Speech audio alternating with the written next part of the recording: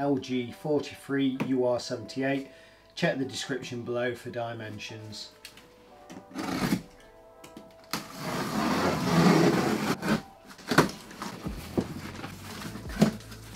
Feet, mains lead, remote control and instruction book pack,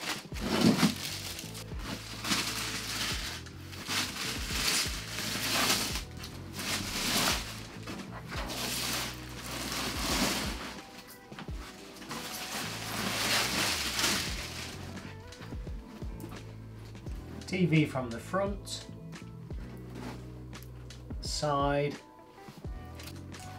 and the back. Onto the included accessories. Bits of instruction book, quick setup guide we'll get a close-up of, energy rating labels, cable tidy for the back of the TV, cable retention clip, another one, retention clip for the power cable or mains lead, AAA batteries for the remote, self-tapping screws for the feet or stand, and the supplied remote. Close-up of the standard remote included with this model, power on and off at the top, text button, audio description, settings, input button, channel numbers, guide button, subtitles, mute, volume up and down, channels up and down, search button, TV shortcut button, quick access Netflix, Disney, Prime and Rakuten, home button, take you to the home menu, cursor arrows up, down, left, right and enter, back button, exit button, list button, record, stop, play, pause, fast forward and rewind, and the coloured buttons there for apps and media playback. Flip it over, push down and away, AAA batteries into the back.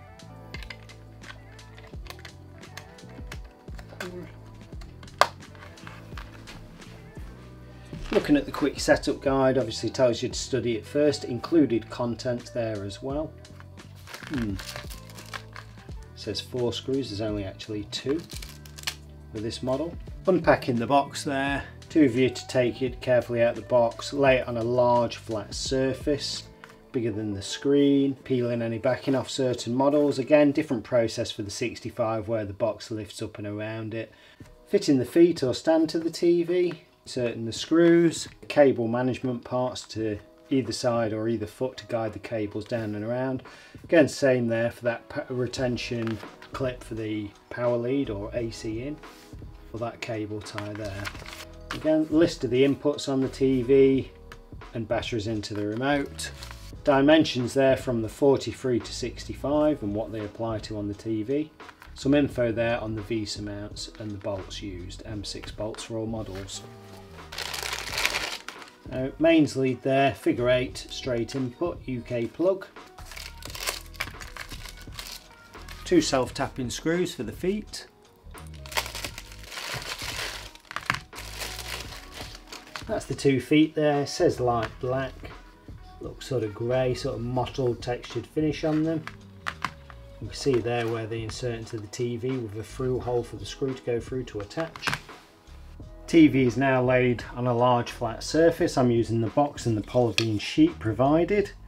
It is marked B there if it shows up. How relevant that is though, I don't really know, because the feet look symmetrical and identical to me and there's no indication on them. So we can see there where the screw is going to go into. This part here slightly rounded at the front and square at the back. So I'm guessing it goes in like so. Pop the screw through there.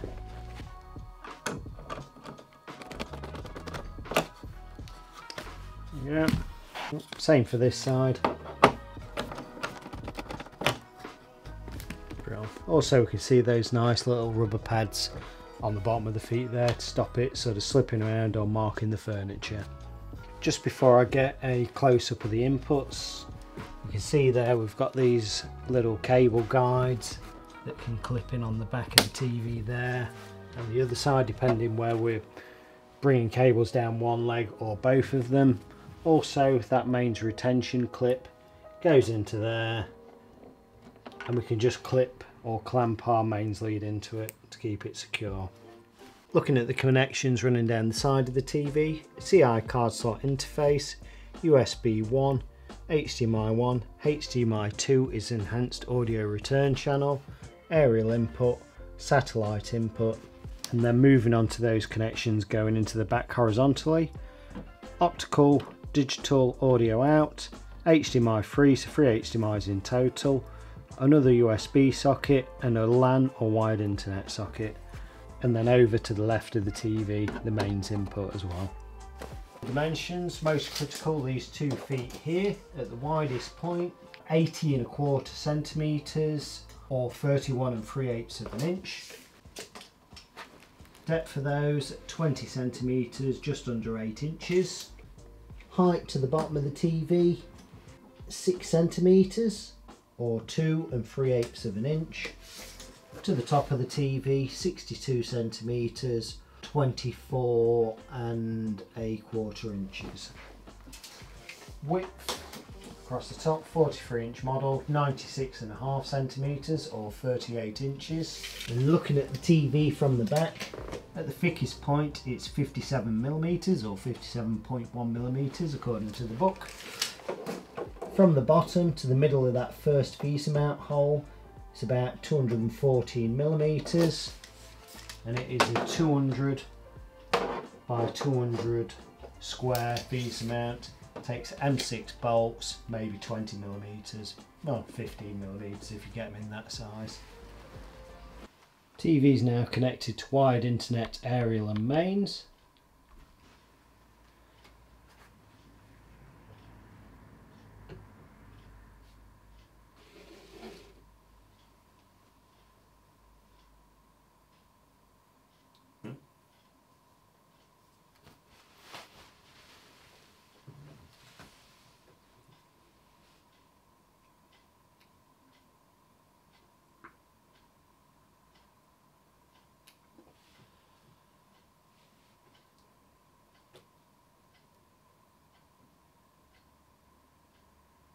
Press the OK button, wheel, on your remote. Okay. OK. Language, English, checked. I don't know why the voice thing's on this, because it's not usually, but I'll continue anyway. Bosnian, check. Estonian, Français, next, button. Audio guidance is currently turned on to assist the visually impaired. Do you want to keep audio guidance turned on? Yes, no, no, button. No. That's better. Okay, how to set up the TV. You can do it from your mobile device if you've got the LG Thin Q app as well. It will send all your registration details to the TV and your Wi-Fi details as well, but your LG account will go through. It's my wired network. It does have Wi-Fi built in as well, but I prefer wired where available. Okay, terms of use, I'm just going to select all and agree. Okay, I'll say TV only. I do actually have a Sky Q box connected as well, but I'll figure that out afterwards. Pop your postcode in for regional programming. Okay, to optimise the sound, pick stand or wall mounted, it's stand. Software automatic update, usually it's defaulted to off. I'm going to leave it on in the shop, but a lot of people at home like to manually select updates after they've read about them first.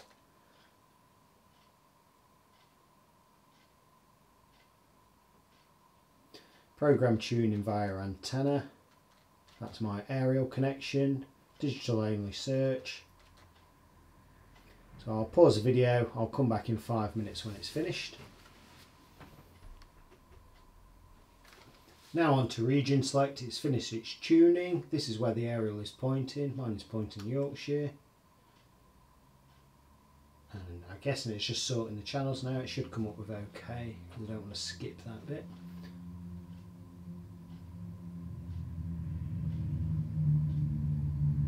Go, done.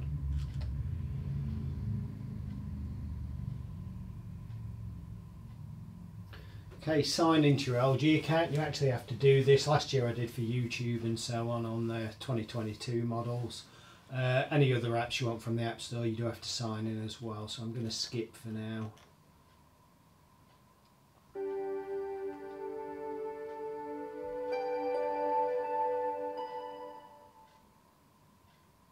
Pretty awesome intro. Ooh, install the app, so I can actually get YouTube now. Wicked, without signing in, which annoyed me a bit last year.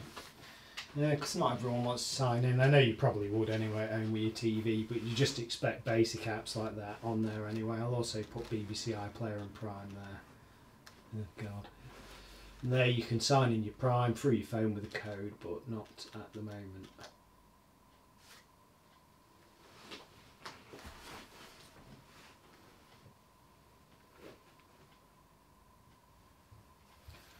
And I don't want YouTube to turn on via Wi-Fi.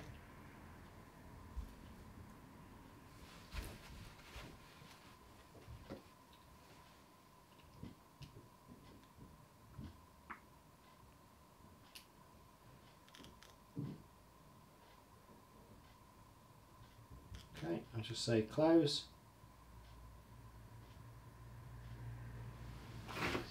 And okay, so I'm going to go straight to the retail demo before I do any picture settings, because they will revert afterwards anyway. So to the settings at the top. There's all settings.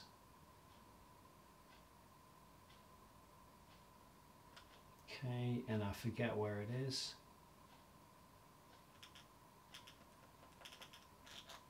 So I'll pop it into store mode.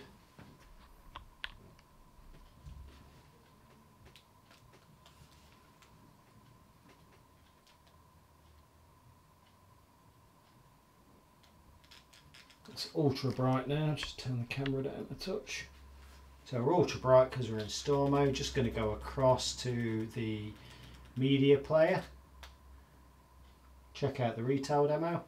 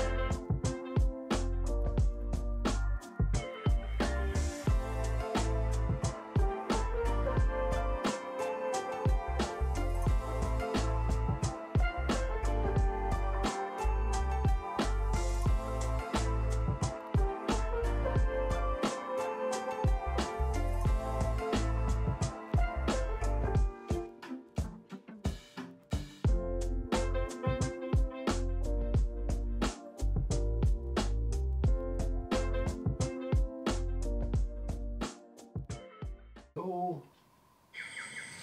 So I'm just going to exit that, put it back to home mode.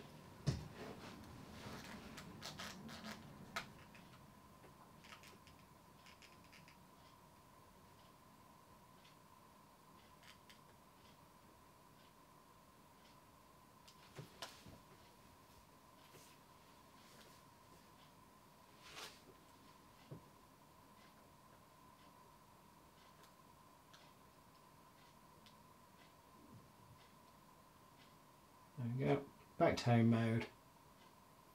And while we're on here, just have a quick look. None of that. General. Turn off the eco settings because it does dim the picture down quite considerably to save a couple of watts, which isn't worth it. HDMI settings there, which we usually want the CEC on So if you use any connected devices, they can control the TV and the TV can control them. Also, your audio return channel is then active.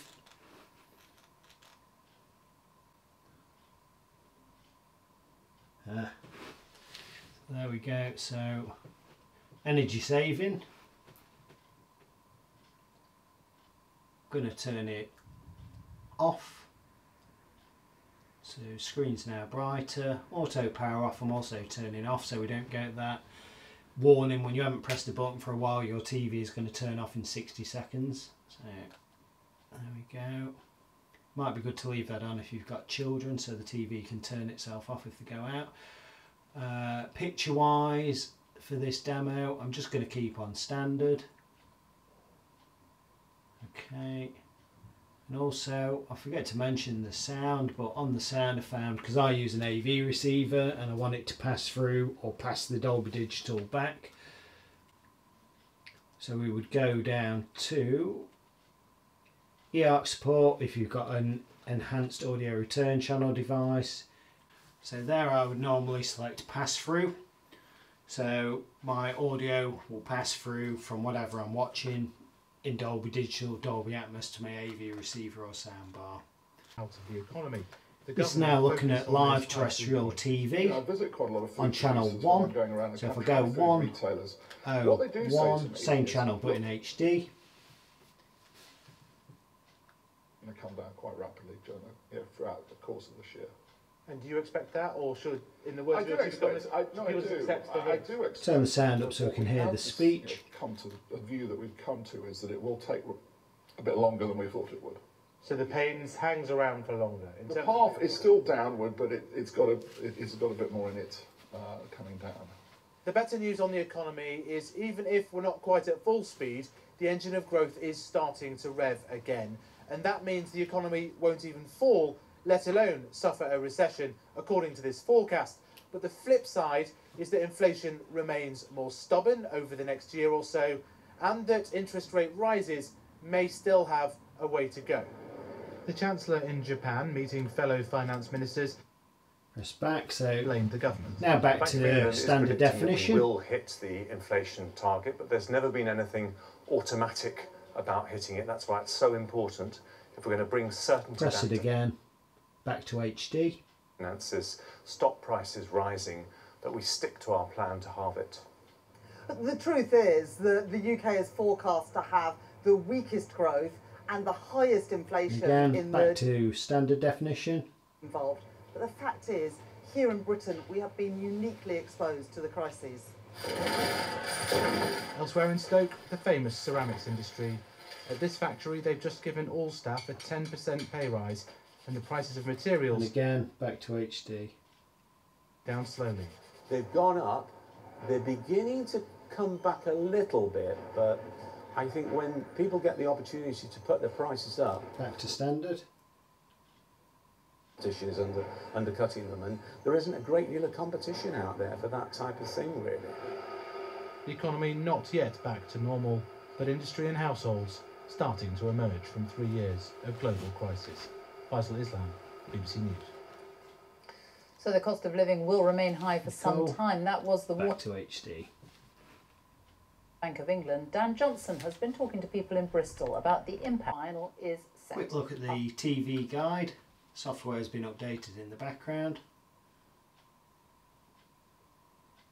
So I guess that's making it a bit sluggish to load. Usually they're a lot quicker than this, so I wouldn't judge it on that.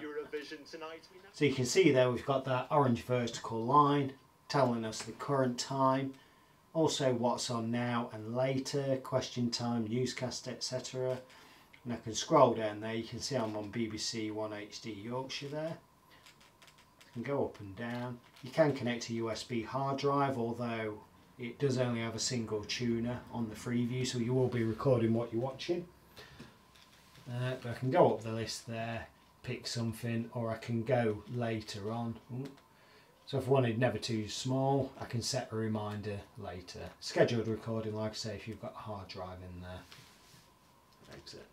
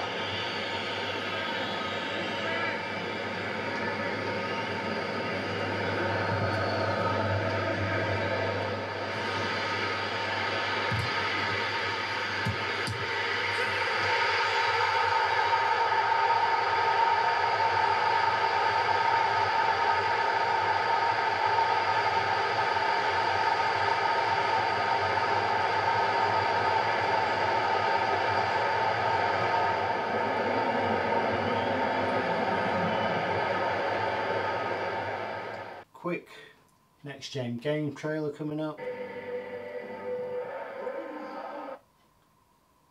So I say credit to Ubisoft for this one. It's Avatar Frontiers of Pandora.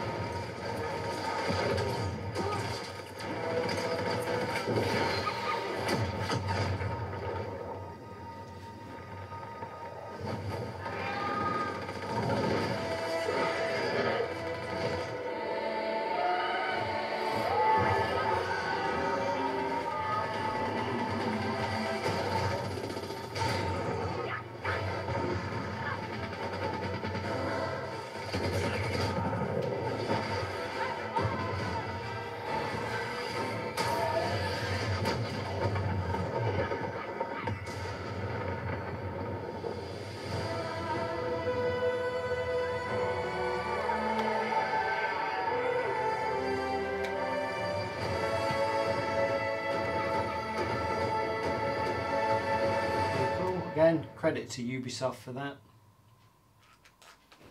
Back onto the home menu before I go.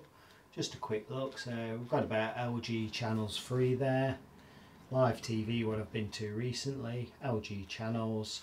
So going across the bottom there, those apps, Now TV, Netflix, iPlayer, ITVX, All 4, My5, Prime Video, Rakuten, Sky Store, Apple TV. You can also cast or mirror your iPhones and Android devices.